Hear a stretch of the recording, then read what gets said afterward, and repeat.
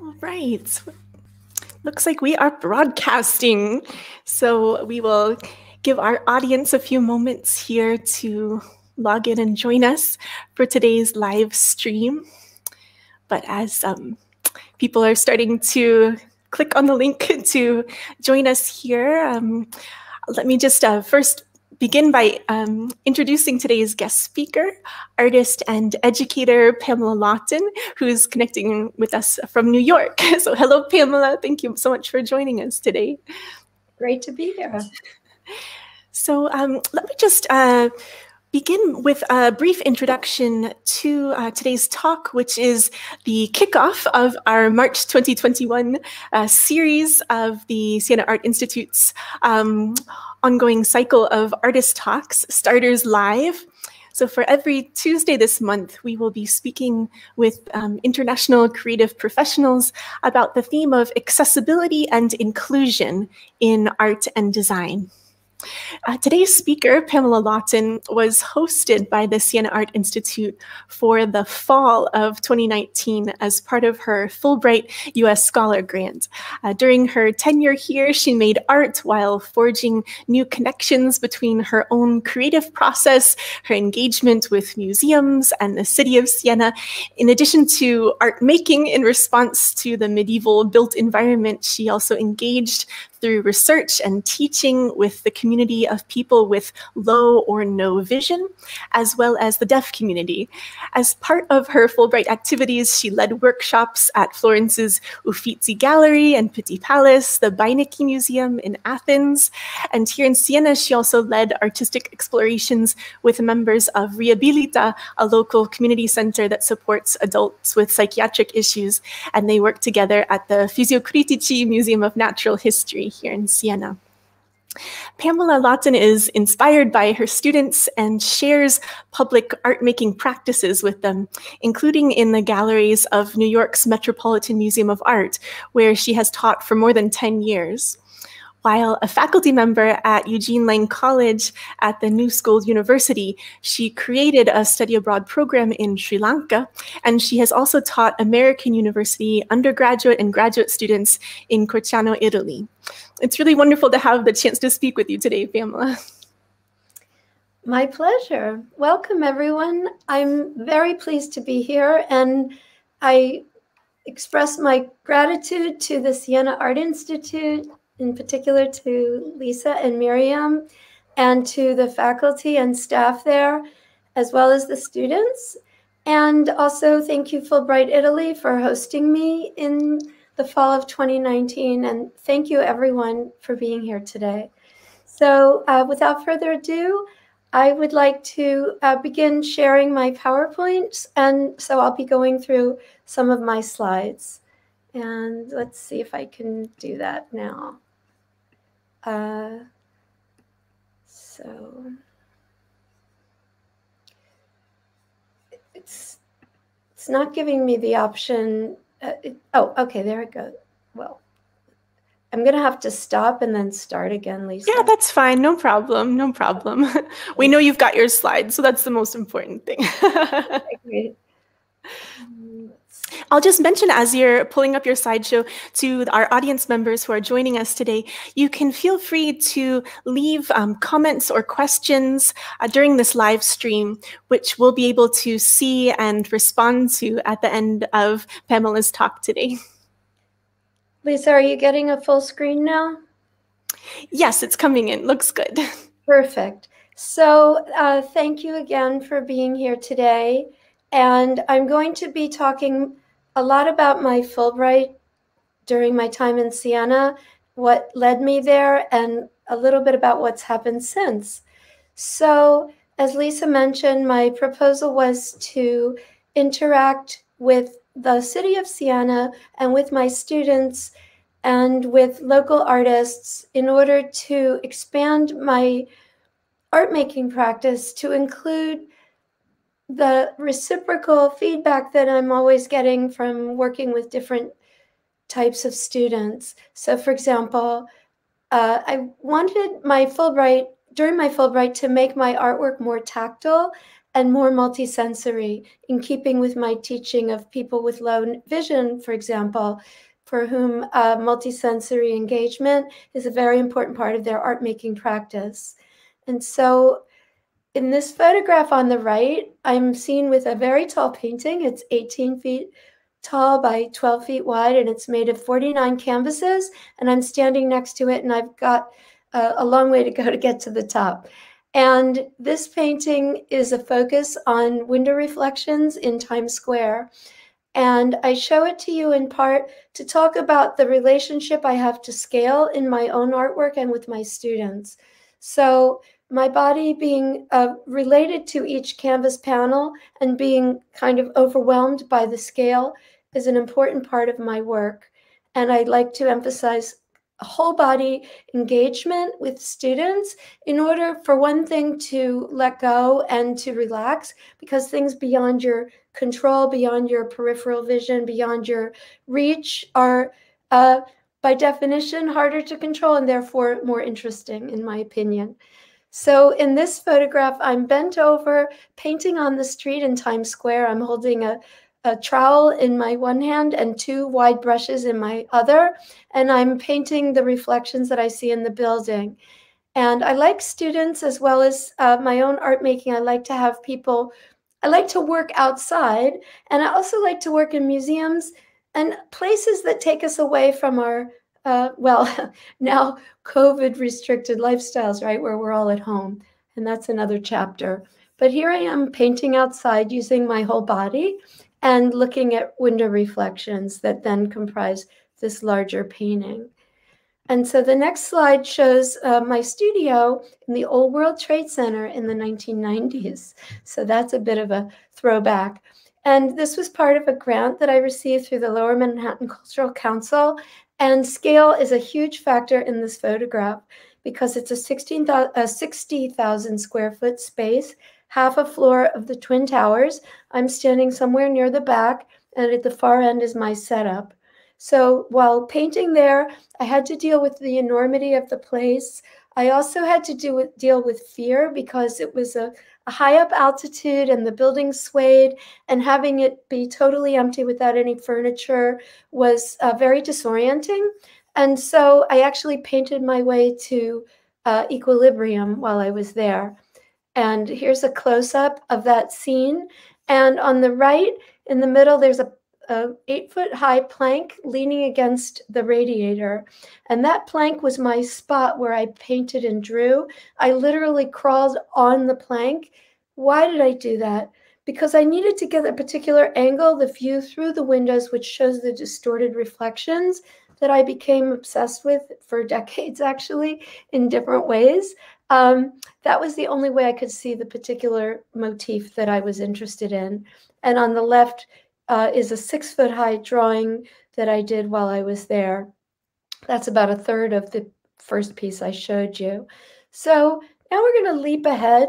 And this photograph is a pair of photos taken during a show called Art and Love in Renaissance Italy at the Metropolitan Museum.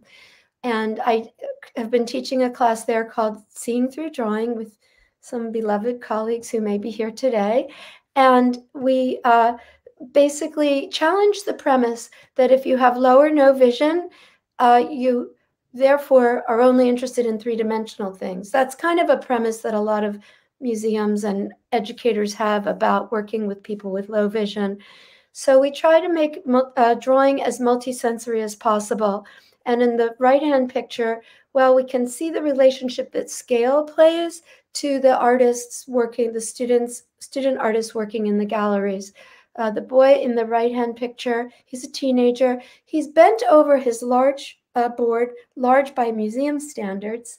In general, museums like you to work on tiny boards, but here we are working on a 24-inch tall board, and we can see his relationship to his drawing. His head and his drawing have a similar affinity in terms of size. And he's drawing on tar paper with white oil pastel. So he can feel the texture of the paper. He can feel roughly where the oil pastel goes. And he's drawing to verbal description. That's me in the middle top. I'm describing the Donatello on the right, which you cannot see. But this guy has taken some liberties, and he put a basketball on the head of the Donatello sculpture. By the way, borrowed from the Bargello Museum for this exhibition. So in 2016, I went with my colleague Annie Least, and we taught Drawing as Seeing in Siena. And it was inspired by the Seeing Through Drawing class, and it expanded to include people with low or no vision and fully sighted people who wanted to have an alternative, multisensory, immersive drawing engagement with Siena. And that's what we did. We had a wonderful time. And here we are at the Pinacoteca Nazionale, and the participants are drawing to the verbal description of a painting by Simone Martini, St. Augustine. And the artist in the foreground, who's bent over her large board, is using oil pastels, and it's doing a wonderful job, not only of capturing some of the detail, but also gets the overarching shape of the panels being described that she's responding to. So that was a class in 2016 at the very same school where we are today, Siena Art Institute. So in preparation for my Fulbright, as I may have mentioned, well, I don't think I mentioned the medium of paper. Paper as a tool, paper as a medium. Of course, we all use it when we draw, but paper making was part of my proposal, thinking that I wanted to tackle a new medium, a medium that was tackle a tactile medium. And here I am spraying onto a frame wet pulp, using my whole body, using the gesture that I encourage everyone to have when they draw, and making a painted pulp surface that when it dries is very mottled and textural. Upon arriving in Siena, I continued the multisensory drawing idea, of course. Here I am kneeling in front of the Baptistery in Siena, making a tactile rubbing in my sketchbook from a sunk relief stone entryway. And here I am doing the similar activity inside of the Duomo in my sketchbook. So it was a wonderful alternative to typical sketchbook keeping, where instead of drawing, of course I drew a lot too, but I also gathered textures from different places and different locations. And here I am in Rome, pouring pulp in the studio of Roberto Menino, and he's a wonderful artist who teaches in Rome. And here I am mixing different colors in a vat on a screen. And here's the next picture is where I dug into the layers of color using my hands and using tools to create a sunk relief design. And the motif itself is inspired by Sienese architecture and wall reliefs. This next photograph shows the Museo Fisiacritici, which is the Museum of Natural History in Siena, and it shows their courtyard, a very large 15-meter-long skeleton of a whale and a fountain. And the Siena Art Institute introduced me to the museum and to a local group that supports adults with psychiatric issues, Rehabilita. And here we are in the courtyard touching the whale. And in the next photo, we're being led on a tour by Andrea Benocci, who is the conservator there. And you can see we have our large boards, drawing boards, and we were invited to touch an amethyst, a very large amethyst. And the participants, some of them were more comfortable with drawing than others. A lot of the participants in classes that I teach don't consider themselves artists. This gentleman was totally game. He used charcoal, he used his whole arm. He began with rhythmic patterns before he began his more observational drawing, which I'll describe momentarily. And he smartly put his board against a second chair, so he balanced himself. And here we have an outlay of specimens that the participants during this workshop were invited to select from for a tactile drawing experience. So here, my collaborator and partner, my husband, Danny Lietzel, is participating in engaging a student to touch a shell to decide which specimen to use in his drawing. And here's another student drawing that fox-like creature behind her is taxidermied, and she explored it through touch, and now she's making a drawing of it. So here we are next at the Uffizi Galleries, and in 2016 we visited there with the drawing as seeing class, and in 2019 I collaborated with the Uffizi, and we invited a group of local people with low or no vision, and for the first time in their history, they had a combination touch tour and drawing class. So that was something I proposed to them. It was wonderful working with the Uffizi, and I learned a lot from all of the places where I worked, from the Museum of Natural History, and all the museums that I collaborated with. I learned so much about their techniques and their approaches, and was so pleased that they allowed me to present workshops there, coming from my own angle. At the Uffizi, the participants afterwards made self-portraits through touch in a workshop setting. And I also worked with the community of deaf adults there. And the Uffizi Galleries is an umbrella. It includes the museum, the Uffizi Museum, as well as the Pitti Palace. The Pitti Palace has a modern art gallery, and this group of people are drawing from different landscapes to create a composite landscape. And back in the studio, which was a beautiful palace room with statuary, they added water. They were using water-soluble crayons. Here they are adding water to their pieces, making collages. And in the foreground, you can see the Boboli Gardens gardener contributed fruits and vegetables and nuts from their garden. And just to say, when I was a student in Florence many years ago, I went to the Boboli Gardens every day to paint. That's where I first became interested in reflections, by painting the water pools that reflected statues and architecture. So to collaborate with the gardener and with the museum there was a dream come true. And I also participated in Vivere e un'arte, arte e vivere, a conference, an international conference at the Sistema Museale Castiglionese. And here I'm introducing a project. It was rather funny because for 2 days, people had attended a conference that had a lot of PowerPoints like this one.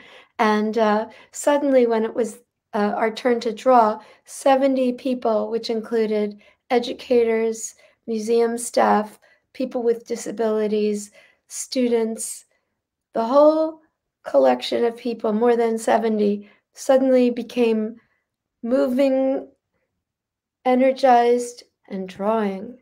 And that's Jessica Buffa, who invited us to be part of the conference. And here people are just kind of in motion. I love this picture because it shows what drawing can do. Drawing can, if we all do it, it's such a freeing act. Here I am working in Florence at the Palazzo Strozzi. While I was at the conference, the Vivere conference, I met Irene Balzane, who is an educator at the Strozzi Palace. And she invited me after that, here she is in the foreground, invited me to do a workshop with the museum educators there. So we're drawing during the Natalia Goncharova exhibition, and here they are, we're making mixed media self-portraits. And I couldn't be complete without praising my inter-country Fulbright grant, thanks to Fotis Flavotomas, who is also going to be an artist in residence and a speaker on this series. Through Fotis and the Greek Fulbright office, I was invited to go to Athens, and here I am with a group of educators, people with low or no vision, artists, museum staff, etc., and we're warming up in the galleries. And here we are, here's photos on the right. Here we are drawing to verbal description. And here we are making collages. And in this picture, I'm describing my process as I make a self-portrait with masking tape, with my eyes closed, touching my face. And then moving right along, the Benaki also hosted a second workshop outside at the Piccionis Way, which is an ancient walkway leading to the Acropolis that the early 20th century Greek architect Demetrius Piccionis restored and added his amazing natural, understated yet patterned and immersive approach to stone and to architecture. So here he's restored a 12th century church, restored the facade with fragments. And our participants during the second day workshop were able to make rubbings on the walls of this 12th century church. And the Benaki Museum oversees this structure. And in this section, the students and everyone is making a collage using different papers. So they've made stone rubbings from the walls of the church, from the floor, from the wood, from nature, and assembling them into collage. And carrying on with my own art, here I am and preparing to make an impression from a stone fragment. So I'm back in Siena at the University of Siena, formerly a cloister, and the walls are lined with ancient fragments. Now this photo doesn't show it, but many of the fragments are covered in graffiti from the college students that go there. Nonetheless, I did try to do it sort of a more established way, and not succeeding, I decided to go for it. So here I am stealthily cleaning a fragment, and here I've put my handmade paper from studio in Rome and stuck it on top of the fragment, pushed it in, wrapped it with a bungee cord. And we did get approached by a pair of college officials who were not keen on my project, but while I lengthily explained to them all the different things about it, the paper had a chance to set, and I was able to leave with a nice piece of impression, which I then combined in my mixed media collage in this photo. So this was, it says 2020, even though I did it in 2019 because I refined it a little bit back in New York. I made a series of collages taken from the different impressions and rubbings.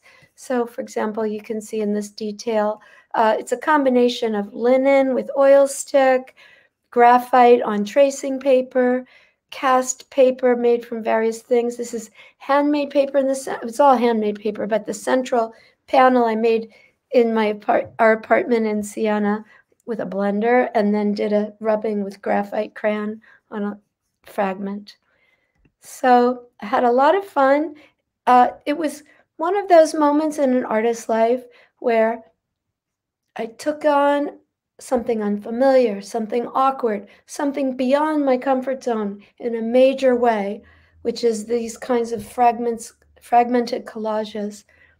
I was very pleased when I came back that a studio mate, Sid, said to me, "Oh, I see the connection with your multi-panel pieces from the World Trade Center and from 42nd Street and all those other pieces that you've been working on for so long." So it was very nice to make that connection. Sometimes it's fantastic to have another artist's eyes to make obvious something that you've been kind of channeling as an artist.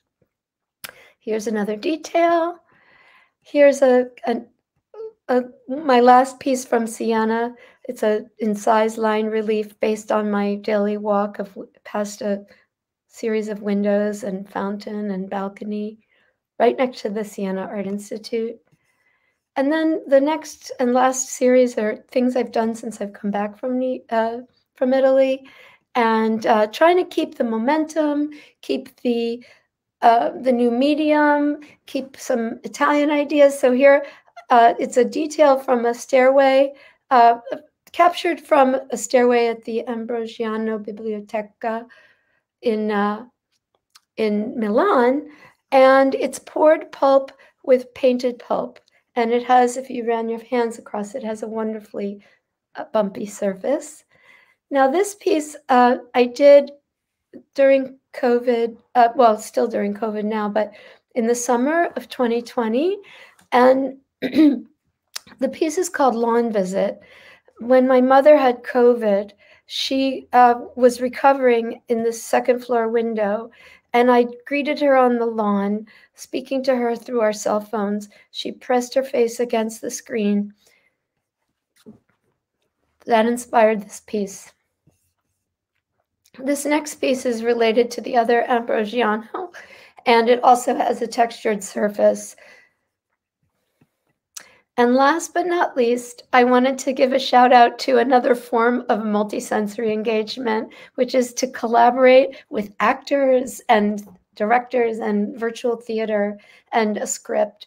So one of the things I've been doing during COVID with Danny, my partner, Danny Lietzel, is we've been working on virtual backgrounds for the Metropolitan Playhouse, which in ordinary times uses a real stage. So in this series, in this screenshot, the actors are from a play called Aftermath, written in 1919 by an African-American female playwright, Mary Powell Burrell. And each actor is in a different side of the cabin. And so it was our vision to create backdrops, thanks to Alex Rowe, the director of the theater. And so I just want to express my gratitude once again to Siena Art Institute, to the Fulbright in Italy, as well as Greece, to Shama, the studio that hosts me, the Met Access team, that's the accessibility group who I teach with at the Met, and Danny Lietzel. And I can be reached, my email and my website is on the lower left. And I'd like to thank you all for listening today. Thank you so much, Pamela. This was really wonderful to have this overview of some of your recent work, as well as reflections of the work leading up to and during your Fulbright activities. So it's wonderful to have that presentation from you. And we've gotten a lot of really wonderful positive comments, people checking in from different places around the world in the comment section. A lot of people found the masking tape really fascinating to see. We had a question from Jeff Shapiro, who was asking about this idea of windows. He was saying that he was really struck by the early window paintings that you posted on Facebook a little while back, and also the windows of your Times Square painting and your World Trade Center photo this evening. He'd like to ask a question that he would have put to Edward Hopper as well. Which role comes more naturally to you? Being the person inside the window looking out, or the person outside the window looking in? What a great question, Jeff. And thank you so much for being here and for that fantastic question. I mean, I think both. It kind of, your question also reminds me of the introvert-extrovert question that you might think about, the person who's more comfortable watching the world versus the person who's more comfortable being in the world, looking around the world. And I think as an extrovert, I think I'm more comfortable with the latter, but L-A-T-T-E-R. But I also think that those early window paintings that I posted on Facebook that you're referring to, which were made before the World Trade Center, I think they influenced my World Trade Center experience. And, you know, windows are a very current topic, as you know. Thank you, Jeff. And another question, just to follow up on from the screenshot of the theater group. I know that also you've been doing online work with your students currently, just with the necessity for remote learning. I was just wondering if, because obviously your approach is so very multisensory, very tactile, if there's prompts or other types of activities you're giving your students to be able to have that type of tactile or multisensory experience within the limitations of remote learning? That is a great question, Lisa. So my favorite thing, my colleagues here will laugh because they've seen me do it more than once. My favorite thing is to take the COVID restrictions to a multisensory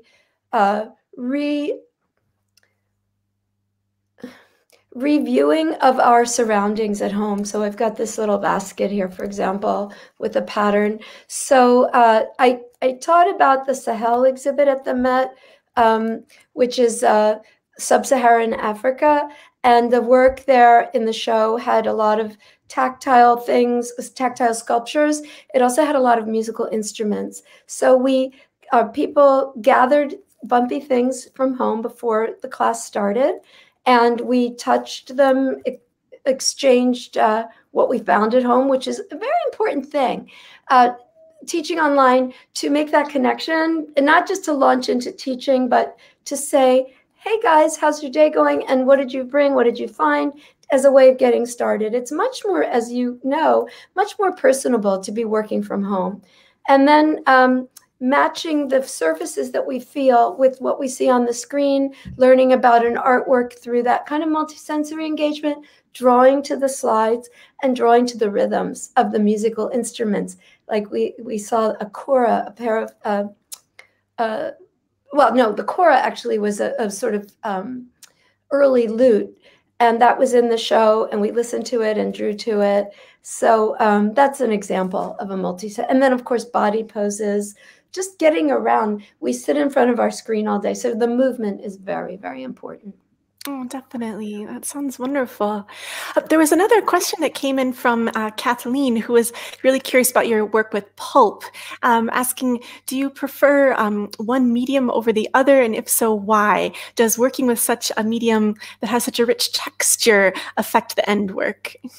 Yes. I mean, right now I'm in love with pulp because it's, you know, the newest kid on the block. So I'm using, I love working with pulp, and it does create, I don't have an example handy right now, but it creates literally a raised surface. It doesn't have to. You can put it, you can press it down and it flattens. But one of the things I like about pouring pulp is you take a bucket and it just kind of has its own life, like you saw us on with the vat. So part of it is left open to chance, which I really like. I like collaborating with Shannon. She may or may not be here, but she's from Carriage House in Brooklyn, or Roberto in Rome, getting another artist's view. So that's like another enhancement, is to work with a master artist in the medium. And that collaboration is really special. Fabulous.